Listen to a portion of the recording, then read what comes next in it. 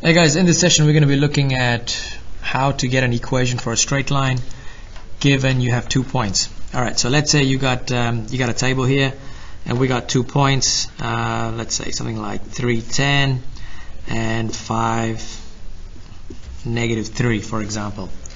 Okay, so you want to get an equation for this particular for this graph. Really, what you want to be doing is go into your main menu, alright, and then go into stat, and what you should see is you should see something called list 1 and list 2. Now imagine it like this, like imagine that all the x values, they need to be going in list 1 and all the y values need to be going in list 2. Okay, so we're going to put in 3 and 5 because those are our 2 x values, and then in list 2 we're going to put our y values, which is 10 and -3. Now make sure you guys actually put the right coordinates. Like some people try, they might make a mistake where they put like 3 and then -3, 5 and 10, which means you're going to end up with a completely different set of equation.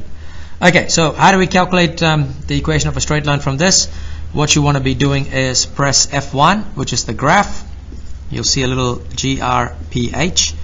Alright, once you click that, you can click on GPH1, which is just graph 1, and you should see a picture that looks like this. Now at this point you want to press Calc, which is also F1, and once you go to this menu you should see something called X, which is F2, as you can see there. Alright, if you click on that, it's going to ask you whether you'd like AX plus B or A plus BX. Now this is kind of like your MX plus C format. So remember, your straight line is MX plus C, but in the calculator we're looking at AX plus B.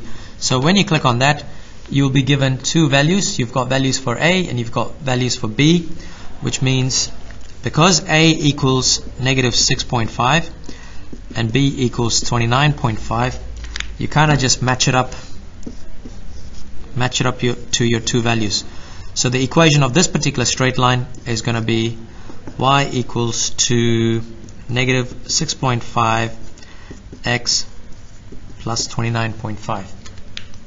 Okay, so that's how you get equation of a straight line given 2 points. Now remember, for a straight line you only need 2 points, and so once you get the 2 points you can get the equation of the straight line.